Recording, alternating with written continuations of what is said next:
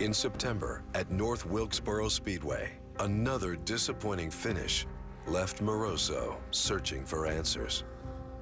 He called me later that night. He said, Barry, man, I'm sitting here crying in my beer. He said, come down and talk to me. I was at home, and they were down at a local restaurant. I went down there. It's about the only time I ever saw Rob down and out, and I was a little worried about him. I said, Rob, come on, let's go back to your house, and we'll finish talking. Last time I talked to him.